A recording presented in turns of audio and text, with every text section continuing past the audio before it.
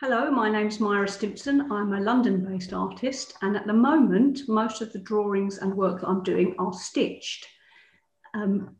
Prior to that, I've done all kinds of things. I've been an artist for a very long time, and my career has done exactly what my work's done. It's gone in and out and up and down and round and about. Haven't stuck on one track and continued on it. This question really interested me because it made me think about it for quite a long time. And I think that I became an artist because nobody stopped me. And what I mean by that is I come from a very ordinary working class family. And in my very ordinary working class family, I was allowed to be what I am. I was allowed to daydream. I was allowed to sit up trees and watch the world go by. I was allowed to spend a lot of time looking at the world and thinking about it. And I was given an awful lot of freedom to play. So I've got 4 brothers and sisters, and we played constantly. And for me, that's the whole beginnings of being an artist, is to be allowed to develop your creativity at a young age in the way that you need to. That may not suit everybody, but for me, to grow me as an artist, that was the right environment. And also at school, it was a long time ago. I was born in 1961. In those days, nobody really gave you targets or expected you to do anything. You just kind of, I felt we just kind of drifted along in our academic career. And again, referring back to my parents, I don't remember my mum and dad ever saying to me, "Have you done your homework?" ever. It would just not happen. They might have said, "Have you cleaned your shoes?" or "Have you done the washing up?" but definitely not, "Have you done your homework?" And I think because I didn't have any pressure on me, the door to being an artist, if you like, never shut. It always remained open. And then I was really lucky because I went to goldsmiths. And goldsmiths, again, at that time, I don't know what it's like now, but at that time, it left you alone. And so you could make a sculpture one day, a film the next, drawings the next. You could sit and do absolutely nothing the day after. You could do anything you wanted. And for me, that was the right environment to grow an artist. So that's why I became an artist.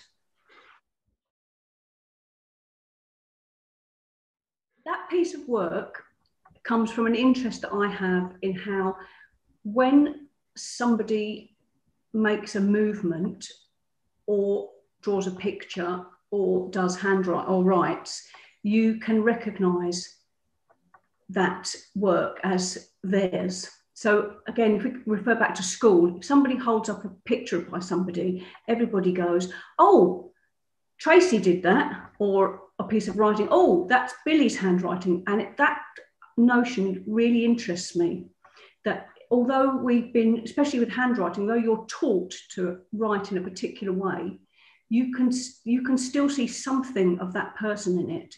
It must be to do with like your brain-hand coordination and the way your body is put together.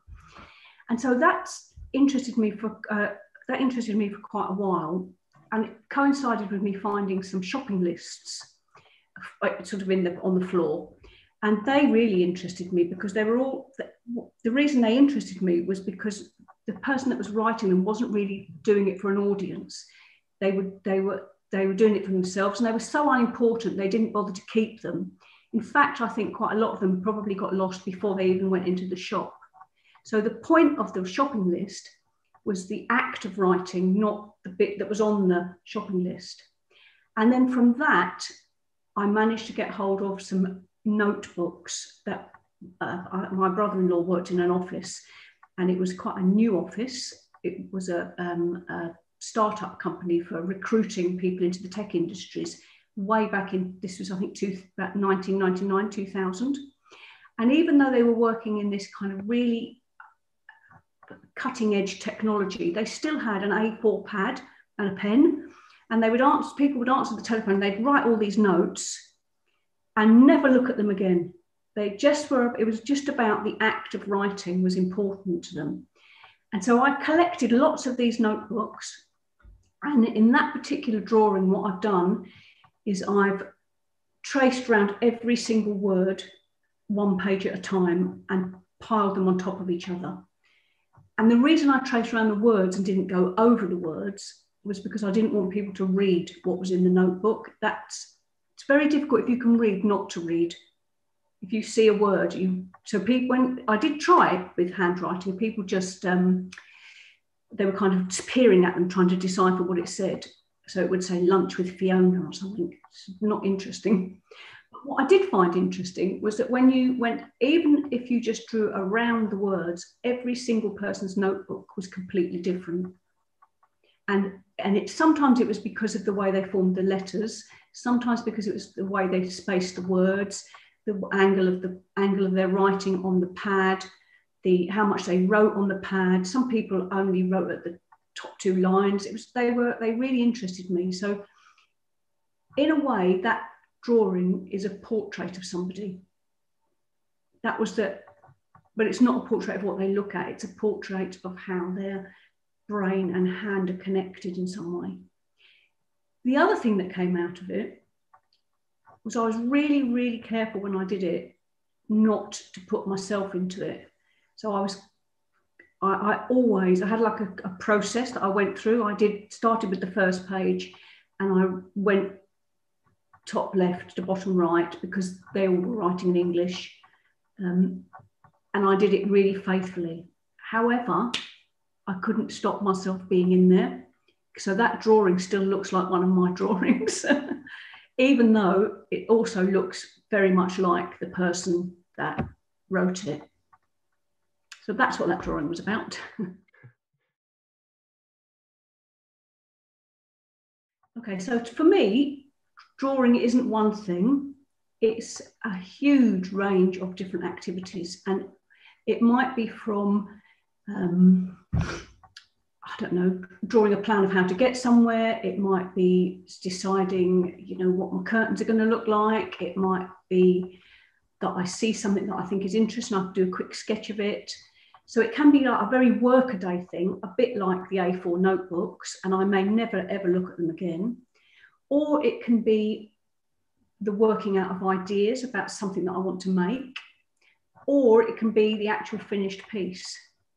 And also, I'm not sure that drawing has to be done with a pen and a pencil on paper. It can be, so at the moment, I'm doing lots of stitching, and I think they're drawings. They're definitely not paintings. I don't think of them as embroideries. I think of them as drawings when I'm doing them. And I've seen things like, people draw with water on the pavement, and it goes, and then, or you can draw with a big stick. You can draw with anything. So that's the first thing, is drawing can be anything.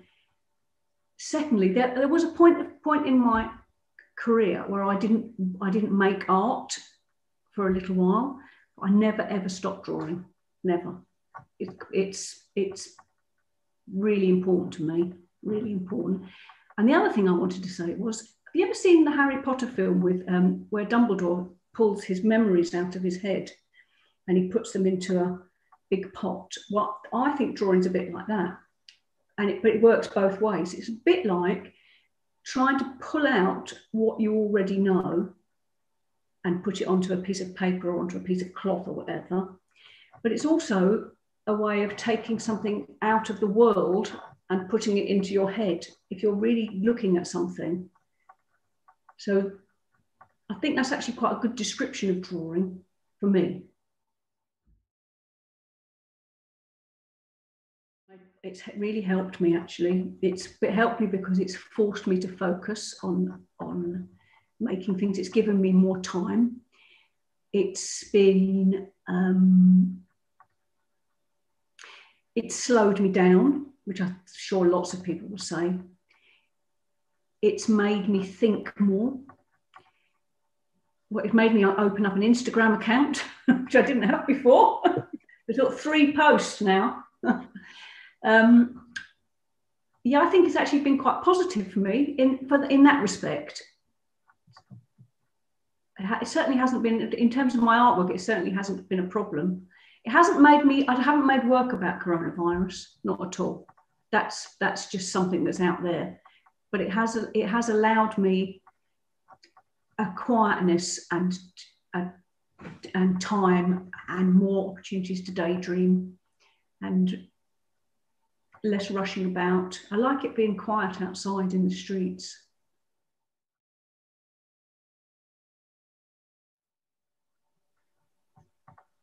Be very open-minded to the world. So try to remain completely interested in everything that's out there. Don't say no to anything. I would say make time for doing nothing. I would say, if I'm really honest, I would say don't expect your career to go in one direction. And I don't just mean in terms of how much sort of gallery space you get. I mean actually in terms of what you're making. It's not always forwards. Quite often it goes backwards. And then if you're lucky, it goes forwards again. It's not a straight path. You don't pass an exam and become an artist and that's it, you're off. It goes like this.